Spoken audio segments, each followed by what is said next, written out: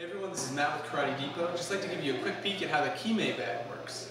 Now this is a focus target, and what I want to do here is just show you a quick example.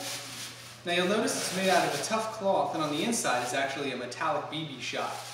Now this is tough stuff, and it's actually much heavier than you'd expect it to be. You expect it to be kind of like a sandbag, but it's actually kind of punishing.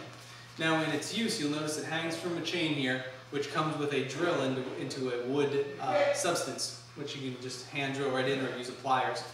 And what it's for is open hand striking techniques. So you can use like a tiger claw type of technique, or anything that your style happens to use, crane style, whatever it happens to be.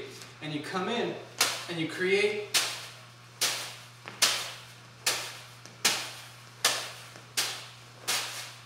a routine of techniques. Now you can use strikes. You can use vibrating palm type strikes here. Now you can use it as it swings, or you can hit it and control it with a grab here. So you can use both. So you can use strike, grab, in a dynamic way like that. Another option, and I happen to really like this, is you can actually take it off the hook and you can use it as a grip strength trainer.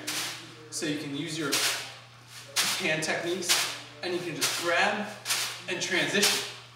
You can also make a game out of it. You can get multiple students and create kind of a hot potato type of grab with the palm down this way, relying on the grip. You don't necessarily want to grab it like this, because then you're just using arm strength. So you're just kind of up this way, here this way, tossing it back and forth, creating grip strength.